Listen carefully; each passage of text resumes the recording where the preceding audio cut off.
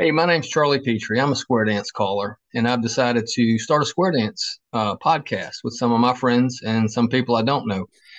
My first season one, episode one is this one. I'm going to open with one of my closest, probably my closest friend in square dancing, and his name is Sean Butler.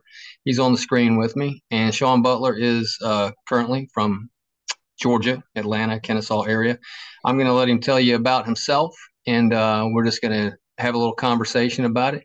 And I appreciate you joining us. Sean, take it away, buddy. Hey, thanks, Charlie. Glad to be on the podcast. Awesome idea. Yeah, I'm from Ackworth, Georgia, via the New Jersey Turnpike. I've been in Georgia 18 years now. I was relocated from my job, UPS, which I've been with 34 years now. And fortunately, one of the great things about coming to Georgia was being introduced to the world of square dancing. My only exposure before coming down to Georgia was a Bugs Bunny cartoon. So that's all I knew about square dancing. I have seen that. I have seen that cartoon. Yes, I Yeah, have. and so you never know where life leads you, and it's just one of the beautiful things about moving down here. And yeah, I started dancing 2010. So wow, 12, 13 years already. And it was funny because my wife was given a flyer. They were recruiting for classes, like next door neighbor, hey, come check it out. And she went the first night. She went to open house, and then the next week she said, hey, this is pretty cool, actually. I'd love for you to do it with me, but I understand if you don't want to do it. But at the very least, come watch and see what I'm going to be doing, because I'm going to be doing this for the next 25, 30 weeks or whatever. I'm like, okay, okay. So I go there, Kennesaw Square Dealers in Kennesaw, Georgia. Ray Monty was the caller at the time. And I got there, I had my jacket on. I was just sitting in the corner. And I was like, okay, I'll be here for like 10 minutes, see what this silliness is all about. And then I'm out of here. Sat down, they started the music. And then Pat Tumlin, um, senior member of the club, right, one of the longtime, lifetime members, comes over and said, "Okay, Larry, we're gonna start now. So you're gonna be my partner." I said, no, "I appreciate that, ma'am. I'm just here to watch my wife. I'm probably gonna be here for 5, 10 minutes. I'm gonna be out of here." Nope, everybody's gotta come on up. Everybody's got to come up. You can't sit there and watch. I said, "I really appreciate that, ma'am. You're really nice." And she said, "Take your jacket off and get up. You're my partner." Okay. Nice, nice. And I got out there, and the first 15, 20 minutes, I was like, okay, this isn't that bad. And Charlie, I tell you, by the end of the night, by the end of those 2 hours, I was sold. I was sold. I was like, this is like the best kept secret in the world. And I could not wait for that next class to start. And I was like, let's get through this. It was just magic. Now, how long have you been? So when did you start the dancing part of it? September 2010. So yeah, 13 And years. and and so you've been calling since then. What percentage do you think of the stories you've heard of couples getting into it is my wife went and drew me in, and then the husband becomes the one that says, hey, Yes. we're going to keep going to this. It's something that the wife is always the first interest. The guy's like, nah, it's not for me. And then all of a sudden the guy's like, he's pulling his wife, come on, we got to go back, we got to go back. So that's a Yeah. great story. And then that's kind of where I was. My in-laws actually got my wife and I involved years and years ago. Same thing, and my wife's kind of, you know, shied away from it at this point, and I'm head over heels with it. So I'm as locked in as you are. So that's all. So you start dancing, and Raymani, of course, we have a connection there. That's where we met, actually, is at Kennesaw. Ray's passed away now. He passed away a few years ago. Phenomenal guy. And so he gave you your start in calling. He did. He did. How'd that happen? After going through about a year of the lessons, right? I learned Mhm. mainstream, learned plus as a dancer. I looked up there and I saw Ray the way he was just kind of, mesmerizing the crowd. And what really hooked me that first night was that he ended the night with a singing call, and I was like, "Wait, what? What? You can do this to like popular music?" I was all in, and Nice. I loved Ray's singing calls and all of his singing, patter and calling in general. And so after about a year, I said, "Hey, so how hard is it? Is it as hard as it looks?" He's like, All right. sure you want to do this?" I'm like, let's give it a shot. And then a bunch of us actually at the time were learning to call, and you know, uh, it was so daunting Yeah. uh, to try to figure out the maze, and he's like, just start off with singing calls. I'm like, well, I don't even sing well to begin with, but okay. And then the patter, he and Bray, he was great. He would email like every day, like Yeah. a page of his notes. He was just like downloading. His brain was a computer, and he was downloading all of that information for us. And just little by little, started building there until got comfortable to start doing a tip here or there, and then branching out and doing kind of like half dances or dances on Sunday afternoons. Well, I don't know if I've told you this or not, but if not for you, I probably would not be calling. I don't know if I've ever mentioned this to you, I don't think so. but I was sitting. We used to sit on the front of the stage with Right. Ray, Yeah. in between tips when there was queuing going on, rounds and all that stuff.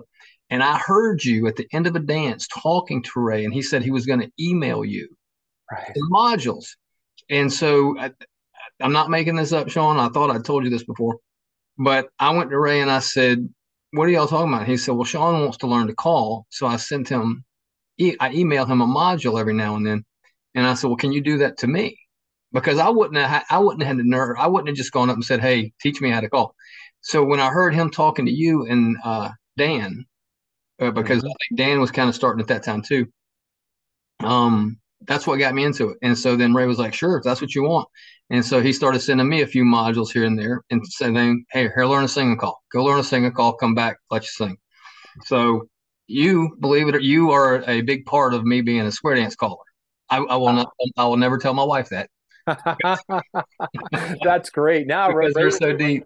yeah, We're Ray, so Ray deep was so into it. Ray God, was so great to us. And I remember when we were starting out, we were going to another club member's home on Sunday right, right, afternoons. right. They'd clear out Randy and Patty Farris. They'd clear Yeah. out their furniture for us, and we would practice there. And I remember the first time you were there, and I barely knew you just as a club member. Hmm. We'd been in squares together, but I didn't really know you. Right. And your turn came around, and you did a singing called Jambalaya, Hmm. and I was like, who the heck is this guy? You blew the roof off of that living Yeah, room in that house, and I was like, really? This is what I got to compete against now? And I remember that. I almost called it a day right there. But I'm like, you actually motivated Yeah, the team. Like, okay, you want to hang with these guys and gals? You got to pick up your game. So that it you was were your awesome. inspiration for me there. Yeah, and I remember that going to Randy and Patty's. They'd move everything out. We had one square of folks and maybe another couple sitting there waiting to jump in. And we would do singing calls and we would play with Patter the best we could because we were as green as you could be when it came to doing Patter. And I would love to have recorded something there. We never recorded anything at Patty and Randy's house. I can't imagine what the Patter sounded like back then. So what level do you call to now? Yeah, mainstream and plus. Yeah. Okay, good, So good, good. Is that where you dance? You don't dance any higher than that? no, yeah, just Okay, dance yeah, up to I've plus. done advanced lessons from beginning to end twice, and since there's not a whole lot of clubs in this area, just like with every other level, I don't dance anymore. So now I walk in there and somebody says motivate. I don't know. I don't. I know that's a plus call. I mean that's an advanced call, but I don't know it. So, Yeah. um, Well, I tell so my dancers they don't have anything to worry about with me trying to call advanced because I can't even spell A1 or A2. don't even get me to the C's. So, you do you've got a club, you do club dances, and you myself and you we've both done a couple of one night parties, Mm-hmm. parties with live bands and all that. Do you have any funny stories, anything that's happened, whether it be a club dance or a one nighter or anything like that, just something that sticks out in your mind?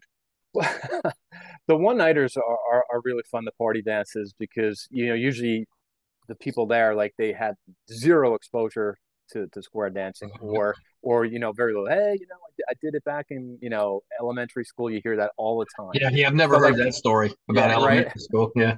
And so it's good to kind of see them, and there are people hesitating and everything, but then once you teach them the basics and once you drop the needle on that, right, drop the needle on MP3 file, they're good to go, and they have a blast, and that's so rewarding.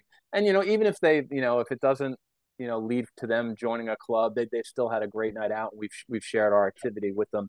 There was one time though, and never again, never again. There was a it was a sixth to eighth grade kind of dance. Right. and it was at a school gymnasium.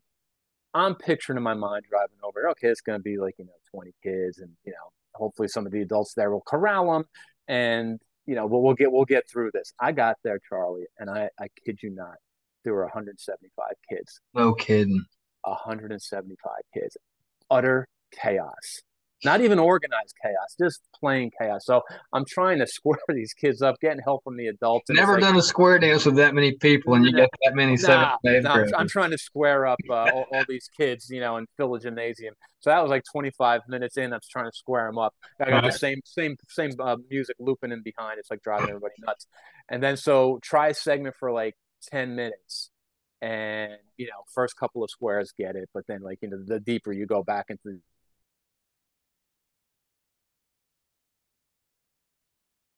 Hang on, he froze up there.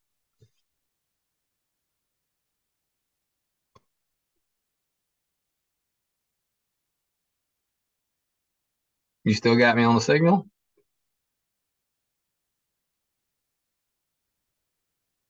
How about now? Yep, I got you now. Looks like we're better. We're Yeah. better. So it was chaos. And after 10 minutes, I like said to the organizer, I said, we're just not going to be able to do this for the Right. next 90 minutes.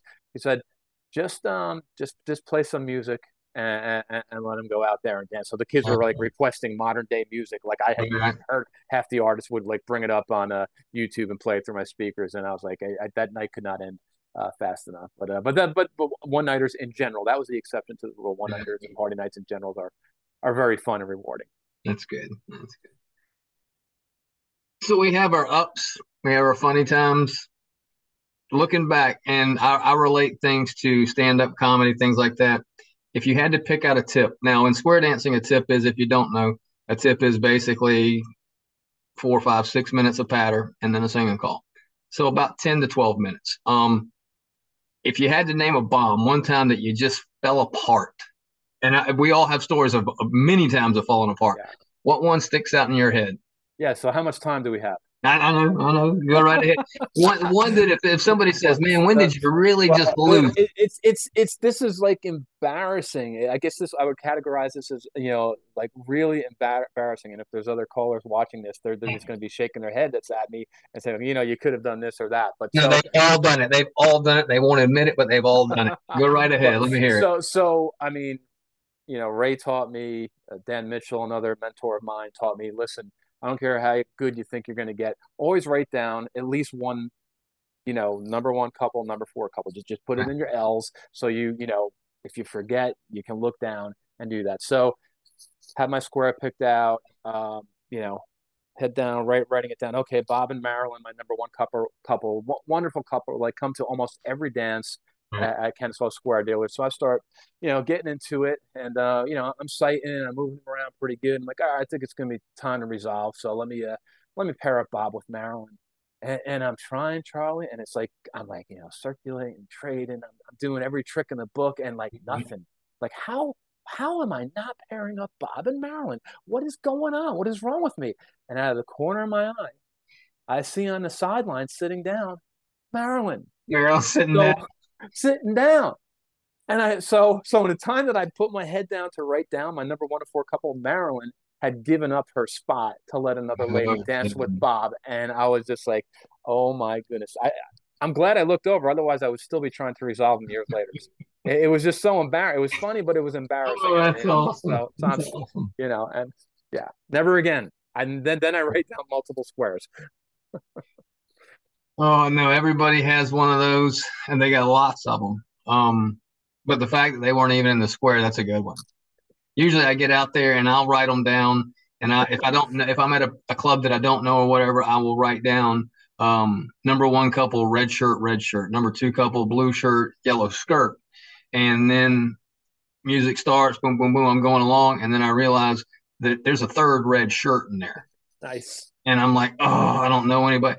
So at least mine are in the square. So you got me on that. Yours wasn't even in the square, so you never found that. So with your get outs and everything like that, and the get outs, how you get to the corner, how you resolve. What do we think your favorite call? Plus mainstream, just what stands out to you as your favorite call? Yeah, I like the surprise get outs, and you got to be use those sparingly, right? You don't Mhm. want people to start guessing. And like, when you were over the other night at Kennesaw, and we were doing a couple of duets together at the end. I like one in a singing call where essentially it's callers will get this, so I can go through it, right? It's square through, swing through, boys run, Ferris wheel, centers do a right and left through, centers do a half sashay, and swing, pause, the one behind you Right, gets right. them every time. Gets them every time. So you got to do that maybe once every couple of Yeah, months. that's a good one. This is a good one. And I let in patter, and it's a little bit of a sophisticated setup to get there, but the end result is a zoom into a right and left grand, Right. right? So you have let's say the two and four couples paired in the center, and then you have the one and three split up, but they're half sashayed out Right. on the outside. You call zoom, and it's got to be quick, right? And then a lot of times catch them by surprise. And I'll try to coach them like, hey, this is going to be quick. Get ready. Zoom, right, left, grand. And it's Yeah. like, whoa. But again, you Yeah, can't do that every time. as long and if you don't do it often, dancers are not going to pick up on it. Right. And a lot of callers that are dancing wouldn't see it coming, Yep. because they don't like it's something that's not expected. Yep.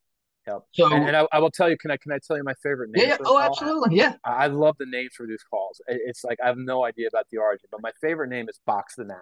Boxing that, absolutely. Like who came up with that genius? Love the name of And you know what? The only time I use boxing that is when I have to get out a half sachet. it. No other reason do I call boxing that, and I should call it more, but I don't. But I just that was one thing Ray told me. He was like, if they're hash sachet and you can't get them out, just box the net, and they're good. And you go right and left through whatever you want to go from there. So in the from for you and myself, we would be third graders when it comes to calling to some of the callers that we know that have been calling for 30, 40 years. But right now, what do you consider yourself a memory module site? If you go up to a dance, how do you prepare for that? What do you do? Well, yeah, I mean it's a combination, with the patter of memory and sight. And I remember asking Ray, probably shortly after he started pumping all those emails over to me. I Right, said, "Listen, Ray, I'm not 20 years old. I would like to get at least 1% good where I can kind of get through a tip and, right, I don't get booed off the stage, things like that." And he's like, listen, this isn't popular opinion. He flat out told me, he said, but you need to memorize as many modules and zeros as you can. You may not even understand what I'm telling you right now, but start doing that, build your memory bank, and then work in the site, right? So, and I'm still building and building to this day. And I like to tell people if they say, "Hey, where do you think you are in your calling career?" And I say, like, with anything, it's crawl, walk, run. I think I'm probably in the walking stage now. I was in the yeah, crawling stage for a while. One of these days, I like to get to the running stage, but just got to kind of know where you're at and try not to do too much. yeah, But yeah, a combination of memory and sight. Um, when I'm going through the pattern. yeah. It's helpful to know if you have a club, which you do, know your dancers, and if they don't sit down on you while you're writing stuff down.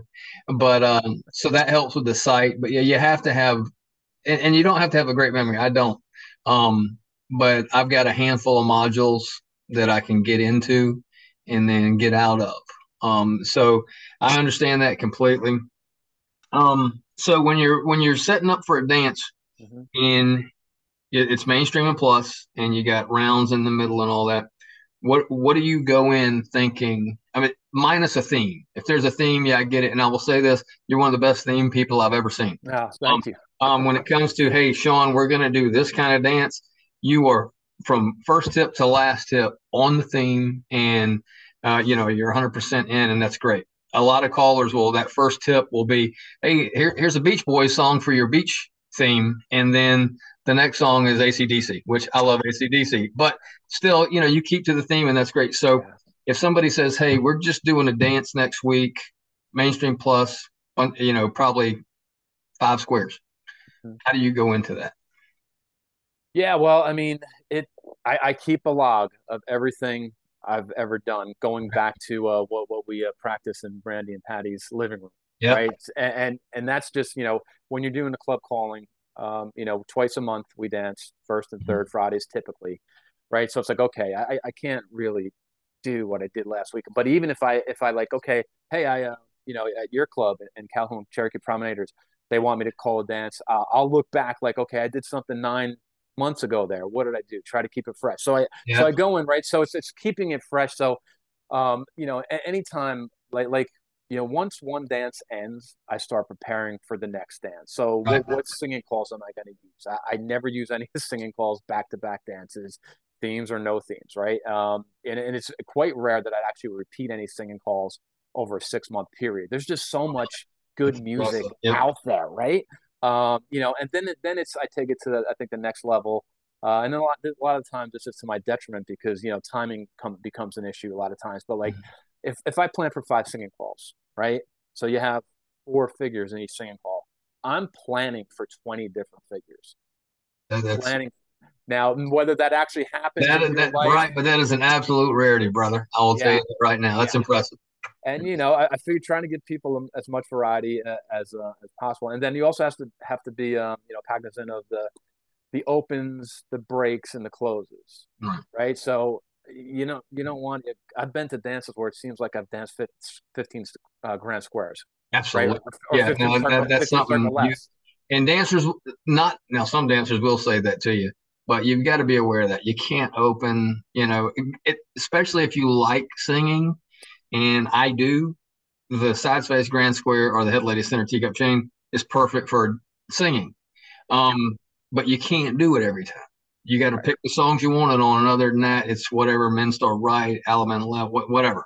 Um, Yep. so yeah, no, you're and I've been around you long enough. This is why I'm glad you're number one on my podcast. Because I know a good bit about you. You prepare like nobody I've ever seen. And I've seen a few callers at this point. And so that being said, you're really good at just preparing it. So you back a long time ago, we had a thing, or you had a thing called Klein time. Tell me real Yeah. quick about that. Klein time, that was really, really helpful in my development as a caller. So there was this Western wear place Right. in Ackworth owned by Pete and Penny Klein. And he actually had the idea, to bring people in to buy Western wear stuff. Hey, why don't I bring some square dancers in? Let's have Sean call for 2, sometimes 3 hours on a Sunday afternoons. Seemed like there was no air conditioning, and a lot of times you're on I concrete don't think there floor. was air conditioning. I remember there was no air conditioning. Right? And like it was not only was a Western wear store, but it was like kind of like everything else imaginable that Yep. VCR parts from 1978. If you needed a Betamax, go to Pete's, right? Yes. So they had everything there. So that was really helpful in my development because I was able to try things. The dancers were very forgiving. They were there to Understanding. kind of help themselves, like, oh, this is extra practice for us. So we Yeah, were it kind of made them better. It really did. I yeah, we spent a lot of time out there. It really did. yeah, Yeah. we were all in together. So I was able to kind of like, okay, let's try this type of pattern. Let's see how much I've memorized for this. And if I Yeah.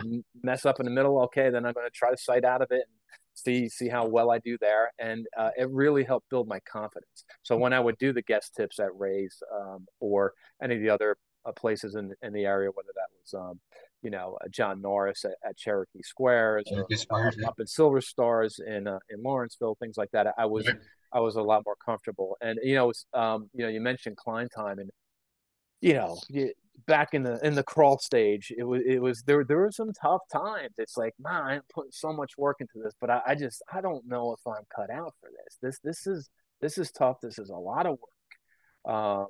And I just don't know if I'm long for this. And I remember one time, a sweaty Sunday afternoon, was packing up my equipment, Right. and a dancer came up to me and she said, "Hey, just between you and me, I just want you to know that your Sunday dances at Klein time are the best 2 hours of my week." No kidding. And I was like, okay. And I hear that in my head every day and every time No, we I get get ready it. for dance. And Yeah, that motivates me to this day. And I'll never forget that. that's awesome. So Raymond was a big part of our beginnings, for sure. Uh, any other callers jump out to you as really giving you a heads up, a step up on everybody, or where you are right now? Yeah, I mean, folks that give me guest tips over the years, so whether that was John Norris or Clyde Couch, Right, Ronnie right, Langley, right, folks like that. But I mentioned a little while ago Dan Mitchell, who is legendary caller, right. and he calls for the wheel arounds now, right? He used to also call for Peachtree Squares. I don't think they're in existence anymore. Now they folded. Yeah. Yeah, unfortunately. But let me tell you about Dan. So you know, he took a bunch of us new callers. It was me, it was Dan Markwood, it was Al and Julia Smith, Curtis Smith, no relation, Yep. Ronnie Langley, a couple other brothers. And he said, I got this place down by the airport where they dance, and we can go there Sunday afternoons in Hapeville. Right. Hateville by the airport, and I eventually dubbed us the Hateville Hopeful, right? Nice. And it was like, I don't know, 40, 50 Sunday afternoons in a row. He would teach us and break it down, put us in these real life situations, and he'd give us homework. And I hate homework, but he would give us I homework understand. Yeah. No. but it was purposeful. When I see And Dan now, he gives me homework if I'm talking to see, him about something. Yeah. yeah, but it was well worth it. And the thing about it, like he didn't want anything. He just Yeah. wanted us to work hard, and he just wanted to kind of keep the do his part to keep the activity Right. going because he loved it so much. And the stuff, my goodness, like this, I'll get in situations right now, and I'll have people half sashayed, or Yeah. hopefully I don't get into like situations where it's 3-1 on one side, but like he taught us, like, hey, use your half tag the lines, use your tag the lines, face in, and don't panic. He's like, I remember him saying, well, what do you like to resolve from? Box 1-4 or 1P 2P line. What's your preference? And I'm like, box 1P. I mean box 1-4. And he's like, no, the answer is anything, Yep. anything, because you are in control up there. You run the show, Yeah. right? So you need to be comfortable, and just those little things. And I mean, it just comes into play every time I'm calling. Like, oh, there's Dan on one shoulder, there's Ray on the other shoulder, Yep. right? So yeah, Dan And was there's a great. lady at Klein Time telling you it's the best 2 hours of her day. That's right, that's right. And then Pete So trying to we sell me a VCR. we got about 3 minutes left on. Okay, I think I get 30 minutes on Zoom for what I have. Favorite singing call, if you can get it down to one. I'm not going to get it down to one, but I'll quick because there's so much good music Your out there. go-to, if you walk in, somebody says, "Hey, do a guest tip for me, Sean." What do you pull? Yeah, And it's someplace you've never been, so yeah. it's not something you're repeating. What do you pull? Boy, tough one. But I think my go-to one for the last 8 or 9 years, because I love singing it so much and it gets the crowd going, is and it is the most least traditional square dance singing call of all time, is Donna Summer's "Hot Stuff." Okay, yep, I've heard you do it. It's a fantastic song, absolutely. Yeah, And there's so much pattern music out there. I won't get into that. I mean, because you have traditional banjos, fiddles, and you have the new stuff coming out on these other labels. It's just phenomenal. So tell us what's your schedule look like? What do you do calling? What do you got coming up? yeah. So I'm teaching a class right now every Thursday night. We just started. It's a plus class, so either a refresher for Hmm. most folks, but there are some folks who've never had it before, and we're going into class number 3 this Thursday night. Okay. And we're back at it with a club dance at Kennesaw Square Dealers. When do y'all dance at Kennesaw? Yeah, Kennesaw at Ben Robertson Center, 2753 Watts Drive. And what is Pin it. which Fridays is that? First and third, The second, fourth? first and third. Okay. Sometimes that varies depending on the All availability of right. halls. Before we get shut down, let me say this. You have also one of the finest YouTube channels Oh yeah, that I've yeah. seen. So Sean Butler, YouTube, S correct? Butler, S And Butler, S S Butler. Butler, YouTube. You document and keep track of things better than anybody I've ever seen too. You were the one of the most organized people I've ever met, which is huge for square dance calling. Just to keep track of everything that's going on. So definitely check out you on YouTube, S Butler. You don't do anything on Facebook really, right? No, I'm the last to give Okay, out. and you might look at Instagram on occasion. So that's kind of my realm where I kind of put that in. So Sean, thank you, brother.